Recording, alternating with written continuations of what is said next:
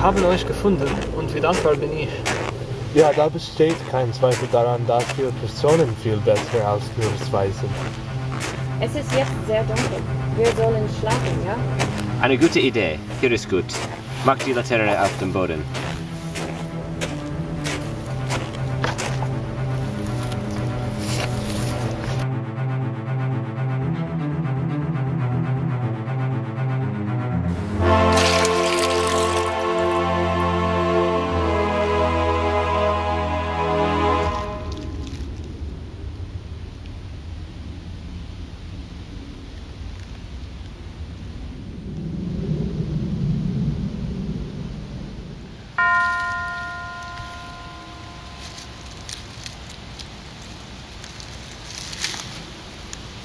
Nicht zu fassen. Klaus! Alle aufwachen, schnell! Was sagst du? Aufwachen! Schau herum! Der Schnee ist weg! Ja, aber letzte Nacht. Es war kalt. Ja, ich weiß. Ich verstehe das nicht. Die Gefahr hier ist sehr groß. Nichts ist klar. Moment. Nicht sicher! Was sollen wir machen? Jetzt reicht's! Leere Städte, überflattete Straßen, tödliches Wasser, vergiftete Luft. Ihr floht in den Wald von diesen Dingen, versucht am Leben zu bleiben. Aber sie handeln, als ob sie nicht überleben wollten. Nichts wird funktionieren, wenn wir alle in Panik sind.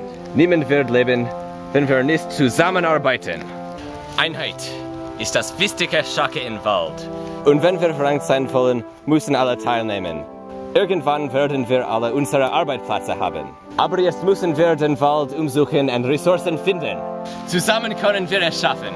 Wir können überleben, weil wir sind fest entschlossen und wir sind in der Lage und wir haben alles, was wir brauchen. Wir werden uns am Leben bleiben, richtig? Wir haben noch viel zu tun. Wir müssen ausbreiten und das Land erkunden. Wenn wir suchen, finden wir vielleicht Essen oder Schutz. Los!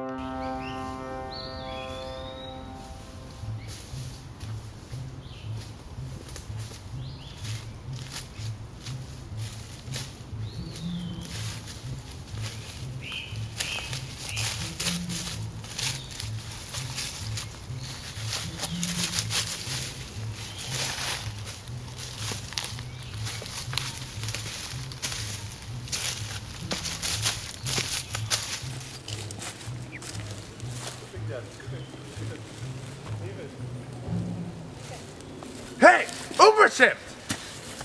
Weißt du, was das ist? In der Flasche ist vergiftetes Wasser. Das kann dir töten. Du für Kinder, raus! Klaus, halt! Kinder, Moment, woher kommt ihr? Wir verließen unsere Stadt. Es wurde von Panik erfasst. Wir haben uns verlaufen. Können Sie uns bitte helfen? Helfen? Du hast fast von uns gestohlen. Oh, Emina. Sie können bei uns bleiben, aber Sie müssen mit euch arbeiten. Hier ist es gefährlich.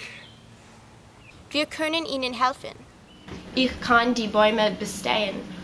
Hoch oben kann man alle sehen. Und ich kenne welche Pflanzen, welche sind vergiftet oder nicht. Und so weiter. Ah, toll, willkommen. Lasst uns anfangen. Siehst du hier Essen? Pflanzen oder Nüsse? Ja, schau hier. Pilze. Halt! Was machst du? Behilfe, Junge. Diese Pilze sind vergiftet. Sehr gefährlich. Bist du sicher? Ganz bestimmt. Das ist die Lanternenpilze. Es kann dich töten. Wahnsinn. Ich möchte mich auf meine Forschung konzentrieren. Warum? Dieses Wasser. Komm her. Irgendwann werden die Bakterien ausbreiten. Alle Wasser sind vergiftet sein. Aber ich kann das Wasser sicher machen. Ich verstehe, das ist wichtig.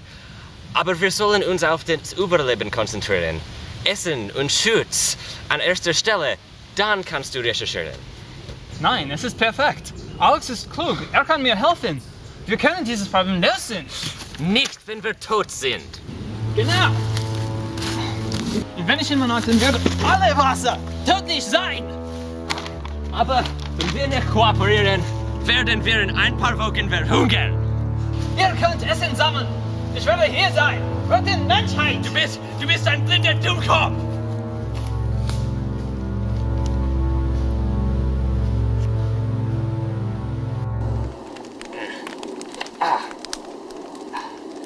Ich kann das Radio nicht reparieren.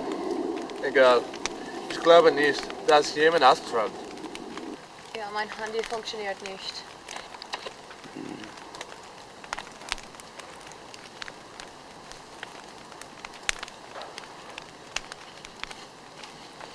Ich werde für ein bisschen gehen.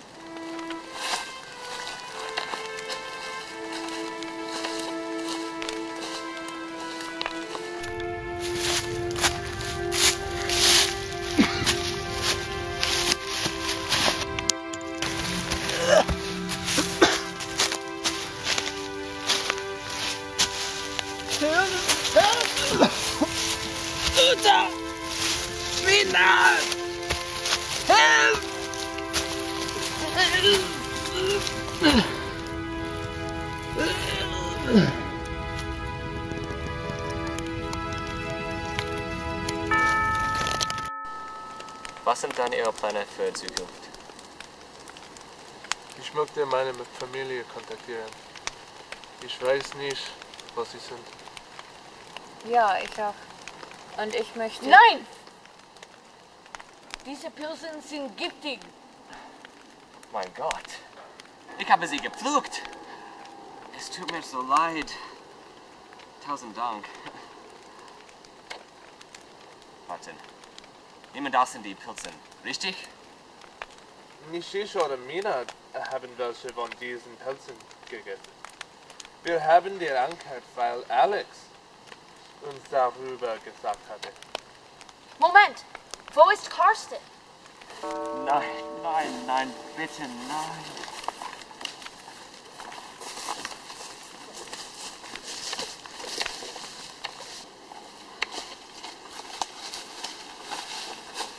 Um Himmels Willen!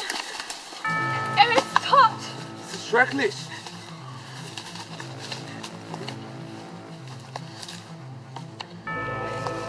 Luther, du hast dies mit Absicht getan.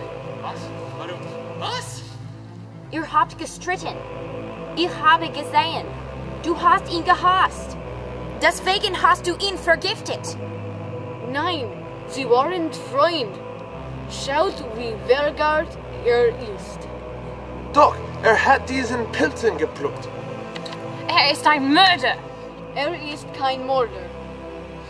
Beruhigt euch bitte. Das gibt keinen Sinn. Er würde auch die Pilzen gegessen haben.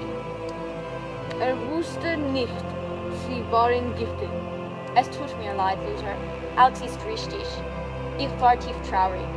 Ich sollte sowas nicht denken. Ich weiß, du warst seine Freundin. Entschuldigung, Sie mich.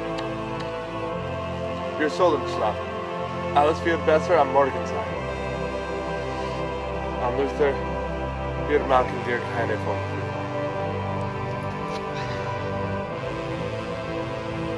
Aber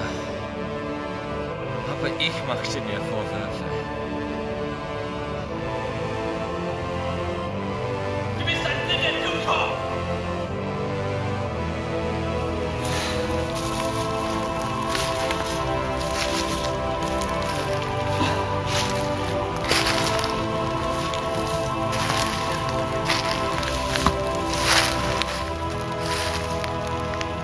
Es tut mir leid.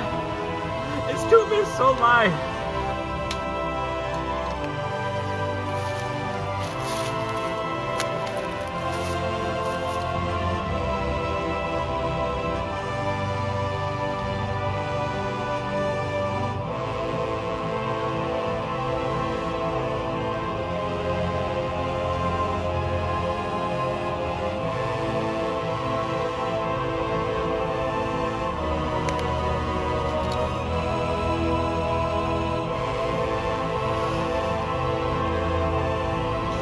Ich habe versagt. Ich dachte, ich konnte jeden schützen. Aber wir sind geweiht. Karsten hat Arrest. Die Bakterien werden es alles vergiften. Wir können nichts tun.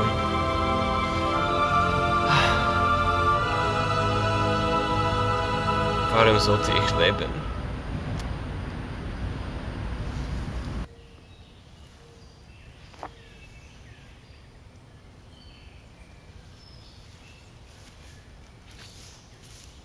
Luther? Oh weh, das ist nicht möglich. Alex, Mina, Klaus, aufwachen! Wir haben einen Notfall! Was? Was ist los? Luther fällt! Wir müssen ihn finden! Mein Gott, komm!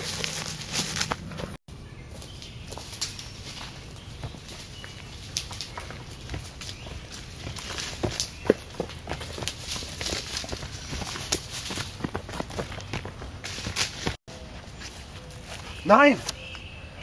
Komm, er ist hier! Luther! Es ist nicht giftig. Was sagst du? Das Wasser. Es ist sicher. Die Bakterien müssen vorübergehend sein. Sicher? Ist das die Wahrheit? Ja, ich lebe. Das ist die Beweise. Wir sind die Glückliche.